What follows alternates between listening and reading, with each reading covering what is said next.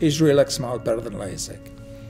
I think the short answer for that is that there are many patients for whom LASIK and ReLEx SMILE are equally effective. But there are groups of patients for whom ReLEx SMILE is particularly useful. These are patients who may not even be suitable for LASIK.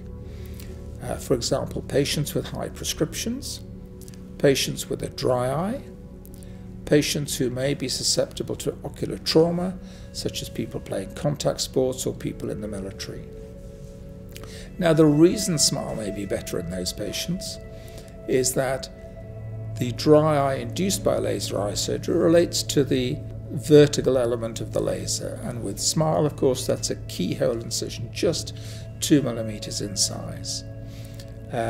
Some patients with thin corneas are not suitable for LASIK, but because ReLEx SMILE doesn't affect the anterior portion of the cornea, which is the strongest bit of the cornea, then they may still be suitable for ReLEx SMILE.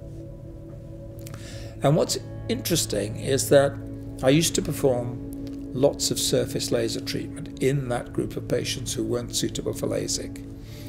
I've now switched to performing SMILE on those patients, and the huge advantage of SMILE over a surface treatment is the eye is much more comfortable after surgery and the recovery is quicker.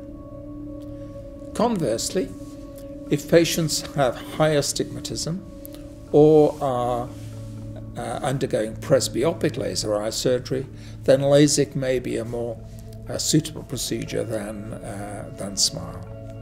So I think that, as with other forms of surgery, such as refractive lens surgery, we can only tell what solution would be best for you when we've had the opportunity to talk to you, examine your eyes, check your spectral prescription, look at all the investigations and diagnostic tests we do, and only then are we in a position to identify whether LASIK or SMILE would be the best procedure for you.